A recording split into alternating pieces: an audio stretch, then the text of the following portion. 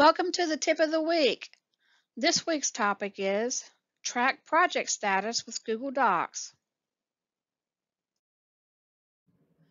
Did you know that you could track the status of a project in Google without creating a spreadsheet?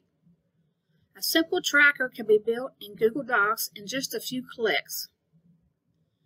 Open up an existing Google Doc file or create a new file and give it a title. I have a document open. For Team A, I want to know what the assigned tasks are and what the status is. The first thing that I want to do is date this status report. I don't have to type in the date. I can just insert it for the Insert tab. Insert, Date, and select a date.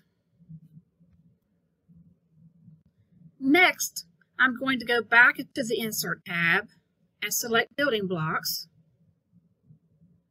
and then Product Roadmap.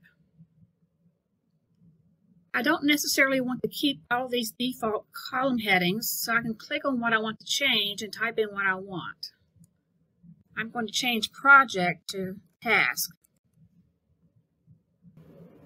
Now I can begin listing tasks that Team A has been assigned.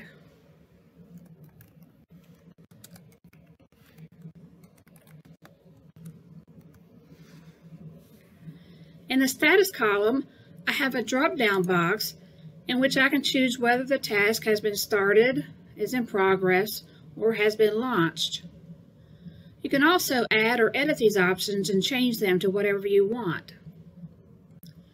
I can then go into the Related Files column and insert a link to a relevant file by clicking on the link icon on the ribbon.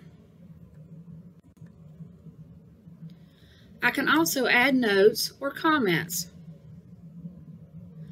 So if creating spreadsheets scare you, try this method in Google Docs. Do you have questions about using Google Workspace? There are several resources available. The links and contact information are listed here.